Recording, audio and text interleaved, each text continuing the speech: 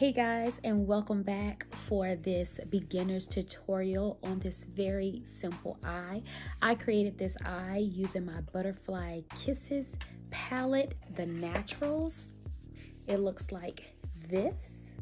And remember guys, this palette is on my website. You get two palettes. It's a duo set, a colorful and a natural, for only $35. You can hit up our website at www.brownbeautifulcosmetics.com.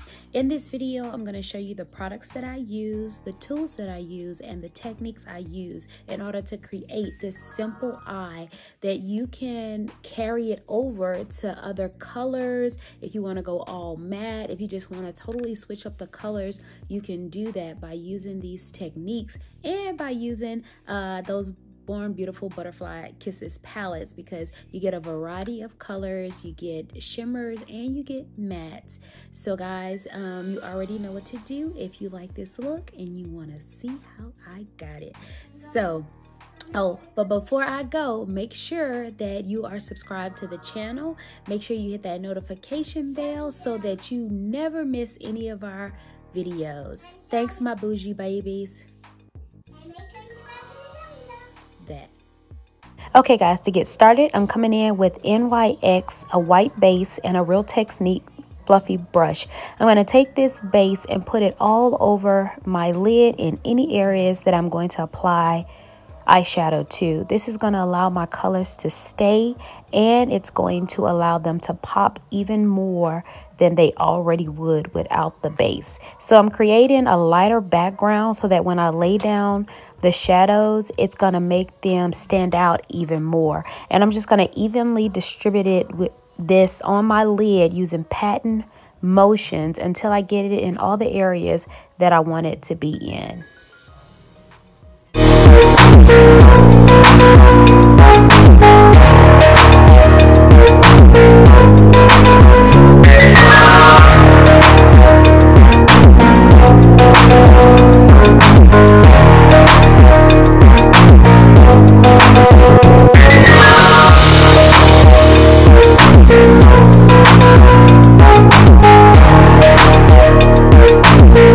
Next, we're going to take this large head Wet n Wild brush, and we're going to take the white from the Butterfly Kisses palette, and using pattern motions, I'm going to tap it all over the areas where I applied that white base. This is going to prevent our shadows from creasing. And you just want to make sure you get it evenly distributed, and around the edges, you see me just kind of feathering out where that line is to make sure that we don't have any harsh lines when we lay down our eyeshadows or the rest of our eyeshadows.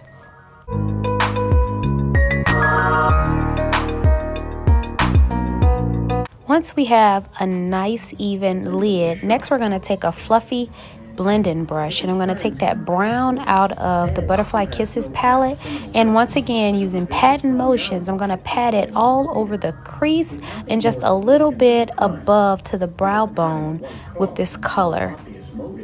Now in this, we're only using 3 shadows, and we're going to build this color up until we get it to the intensity that we want it. Now I'm using this brown color, but like I said, you'll be able to switch it up, use whatever color you feel comfortable using, because once you get the technique, you're good.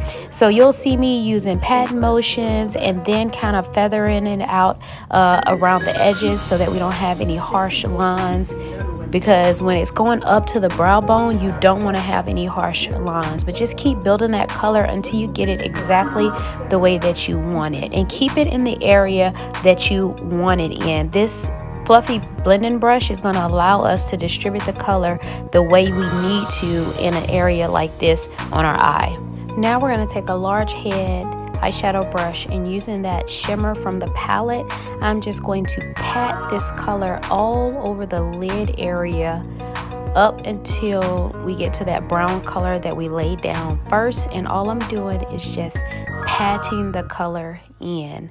I'm patting, and you'll see me going back and forth between the 2 brushes that I use, from the crease to the eyeshadow brush, to make sure that that blend, when those 2 colors meet, you want to make sure that they are blended together flawlessly. And the blend is going to be one of the main things we concentrate on when we are trying to make our eyeshadows look good, because the difference between a blended eye and an unblended eye makes all the difference in the world when it comes to the you know, how good your eyeshadows come out.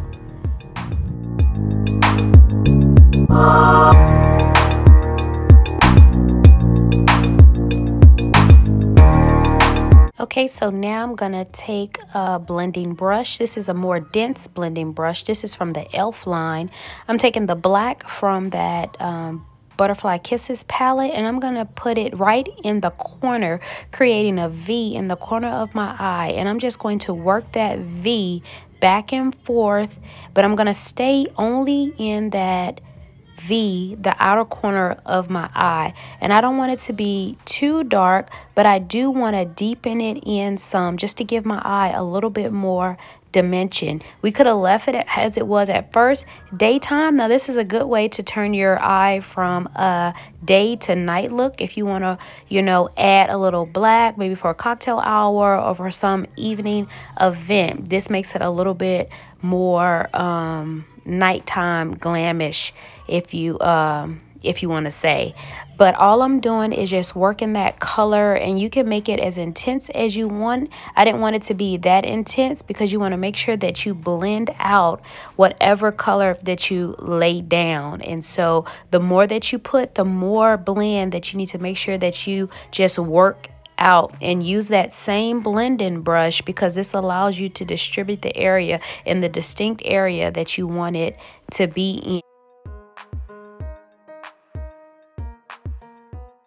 Next, I'm going to take my e.l.f. liquid liner and start it in the inner corner. I am going to create a simple line going all the way across. I like to use stroking motions. That helps me to allows me to create the even line that I want, and to be able to go back and fill in areas that are not as straight.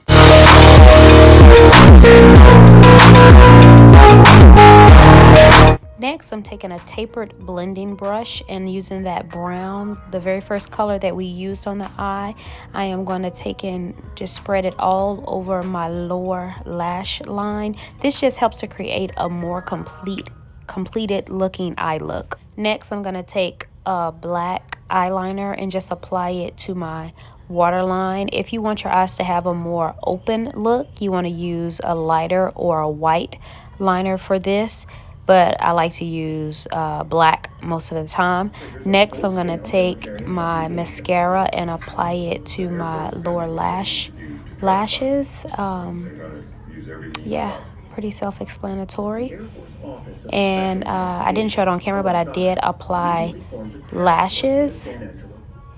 And this is my final look. I hope you guys have enjoyed this tutorial. I hope you can take some of the techniques and tools that I have listed and are able to create some wonderful looks for yourself. Thanks again, my bougie baby.